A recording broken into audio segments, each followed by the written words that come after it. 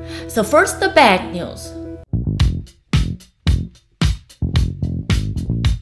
So what does the latest SN4 explosion mean for the future of Starship? And then the good news. Wonderful. Just wonderful. Everything. Really everything went flawlessly. History was not only written, but it was written in the best possible way. Then it appears that Starlink will have its first major client. The US Army, of course. Then China has revealed their space station plans for the coming years, and they are busy recruiting taikonauts. And while on the topic of China, we haven't yet mentioned their quite new gigantic radio telescope and their SETI plans. Yes, China now has its own SETI program. A lot to talk about as always, so stay tuned.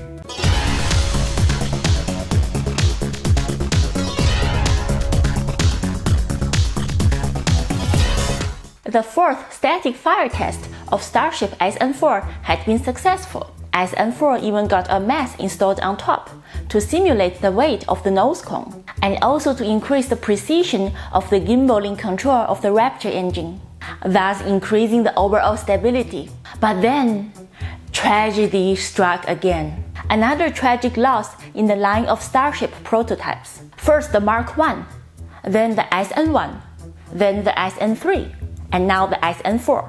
Thanks Mary, by the way, for these amazing shots. And we are glad that you are fine after this explosion. The cause this time was apparently an unexpected flame from the flame stack, which ignited the propellant in SN4. And now another potential source of mistakes has been added to the list of things to avoid in the future. But should we start to worry that SpaceX's approach might be a bit too hasty? Is SpaceX working too fast, pushing things too hard, and thus making too many mistakes? Well, this is a difficult question to answer. We have to remind ourselves how fundamentally new the Starship concept is. And an all-steel spaceship of this magnitude has never been constructed before. So of course, failures are part of the process. Steel construction has the major advantage that it's super cheap, so Starship prototypes can be pumped out at a rapid speed. But it's certainly harder to do than with carbon fiber composites. However, the latter would be much more expensive. So every time a bit more is learned and a bit of progress is made. SpaceX doesn't normally repeat a mistake twice. It is a learning process, and sooner or later SpaceX will have done every possible mistake, thus it will get harder and harder to make new mistakes at all. And the next Starships are already waiting in line. SN5 will soon be ready, SN6 will be stacked soon, and even production on SN7 has already been started. So we think there is no need to worry. But of course, taking it a bit slower and trying to avoid unnecessary mistakes is also not a bad idea. We think that these setbacks are not as bad as they look. So we'd say now on to SN5.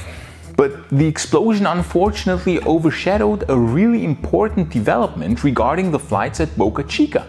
SpaceX took a major regulatory hurdle, namely the approval from the FAA for SpaceX to conduct suborbital test flights. This is a super important regulatory milestone, because as we remember, up until now, SpaceX still only had the regulatory approval of the FAA from last year's Starhopper test, which only allows for hopping tests up to an altitude of 150 meters. But this approval was now extended by the FAA in a quite surprising move, we have to say, to also include quad, suborbital reusable launch vehicle missions.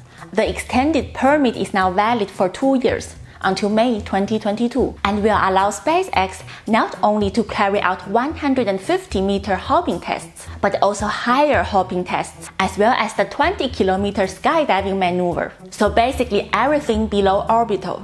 For orbital flights, a new permit will of course be necessary. However, this makes us optimistic that FAA will indeed give out a permit as soon as Starship is ready for the first orbital test flights, which will happen at some point in the coming year or years, depending on how fast the progress at Boca Chica will now unfold. The sooner the better, of course. And now to the Demo-2 mission. Wow, just wow! History has been written, ladies and gentlemen. But not only has history been written, but it has been written in the most perfect way possible. The Demo-2 mission was a full success.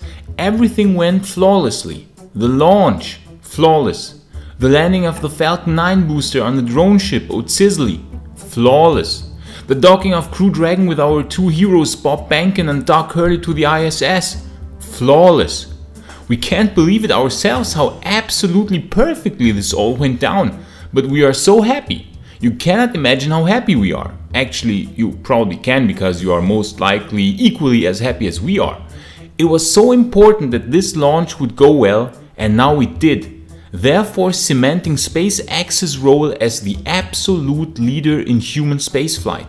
Ciao Boeing, ciao Blue Origin, ciao everyone else. The time of SpaceX has come to finally rise and shine, and it did so with fanfare. It did so in the best possible way imaginable. But beware, friends, because we should not celebrate too much. We should not get complacent now that the US regains its ability to launch into space, because there's still so much to do, and as we detailed in our last Friday's video, we should have had a moon base since decades now, and should have landed humans on Mars in the 90s. So yeah, compared to what should have been, this is still not a cause for a giant celebration. Let's do the giant celebration when Starship has landed the first humans on the moon, when we start to build our first moon base, and when Starship has landed the first humans on Mars. These will be the causes for giant celebrations. Don't get us wrong, we are super happy about SpaceX and Elon himself returning America's capability to launch astronauts into space. But this is just the beginning, and we should never forget that. This is just the beginning to regain what actually should have been, to correct the mistakes of the past, to bring humanity back on track, so to speak, to finally establish our moon and Mars bases. So let's celebrate, but just enough, not to get too complacent. And many people always say, yeah, but moon and Mars bases are not economical. There's no financial incentive to go there. And to that we say, not yet. You can regard it as an upfront investment. The return will come with delay. When Columbus sailed westward in 1492, it was a huge upfront investment with not much immediate return. The return came with quite many decades of delay until a new economy was established in this new world. It will be the same here. And an important, nay actually a crucial piece of the puzzle in order to make it happen will of course be Starlink. Now we know that SpaceX currently makes its revenue from the launch contracts, and more money from NASA is flowing towards SpaceX, which is an excellent development of course.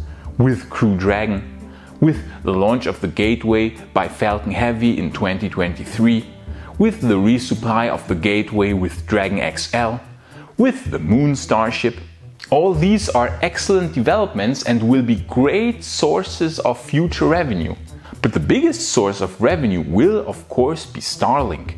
Starlink will be gigantic. We cannot emphasize enough how extremely huge the revenue from Starlink will be by the mid of the 2020s. And already now, the first big customer has signed a deal with SpaceX to use its broadband network. And you guessed it, of course, who this customer is.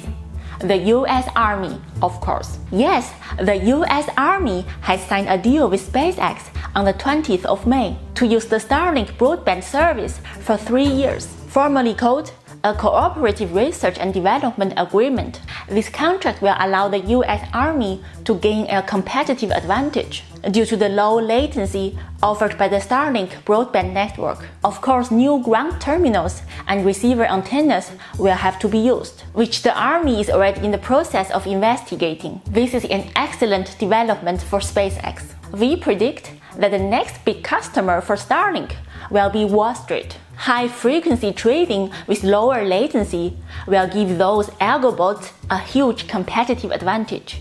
Therefore, Wall Street will invest billions into Starlink.